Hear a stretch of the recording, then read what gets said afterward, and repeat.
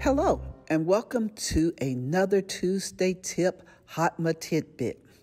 Just a few reminders.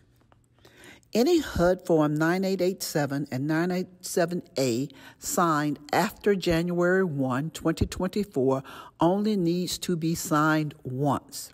It will not have to be signed again at AR as in the past. However, if there is a new member added to the household that's 18 years of age or older, they will have to sign a 9887 and a 987A.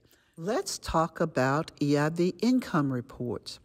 EIV income reports are only required to be in the file with your annual certifications.